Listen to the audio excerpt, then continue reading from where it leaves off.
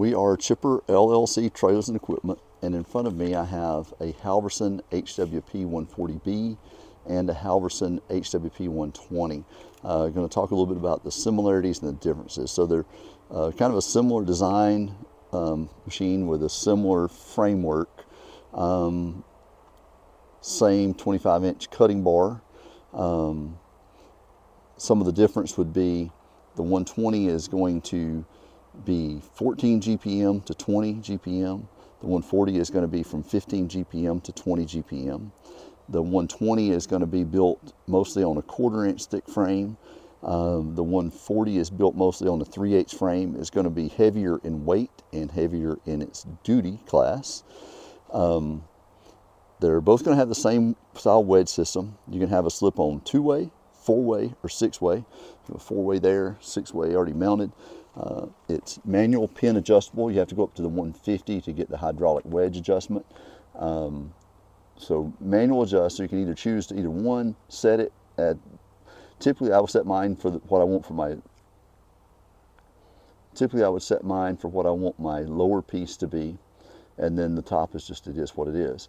So another way is some people will remove the pin and use a block of wood, because the foot of the wedge will come out underneath the processor, and you can actually just set the processor down on a block of wood and it will push your wedge up, and then gravity will bring it down if you want that adjustability.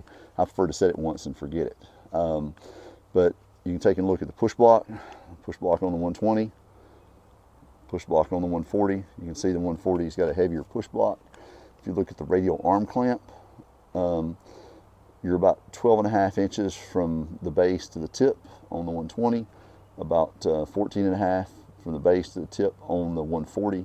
And the 140, it's just beefier and the spikes are more aggressive. The 140 is a commercial unit with a commercial saw. It's going to be a more powerful saw, and it's designed for a lifetime of commercial use. This is designed for a lifetime of rancher use. You know, maybe this might be 100 cords a year. This one might be 10 or 15 cords a year. The saw motor is going to be a little bit less aggressive. Of course, the price point is lower. But while they look very similar, if you just look at them by themselves, when they're side by side, you can see the 140's increases. And looking at 15-inch capacity with, like I said, that smaller clamp and a 11-inch trough, and then 18-inch capacity with a 12-inch wide trough and a little bit bigger clamp. All models in stock here at Chipper LLC Sales. On our website, www.chipperllcsales.com. Prices, specs, everything you need.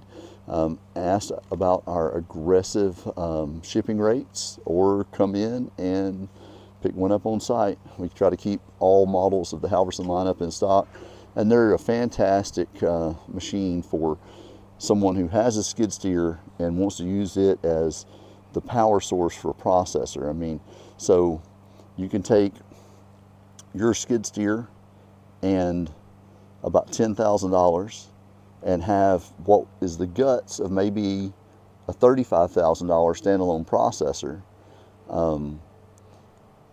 by using your skid steer as the basically it's both acting as the frame, the undercarriage, the mover, and the power source. And the 140, I would say this is a very strong 18-inch firewood processor. I mean, I would say you would have to spend over $50,000 to get a standalone processor that's going to have the saw and split cycle times and speed as this 140. So it allows you to use your skid steer and without sinking in too much money. You're looking maybe about anywhere from $16,500 to about $17,000 current prices, because everything changes, but current prices on these models right now.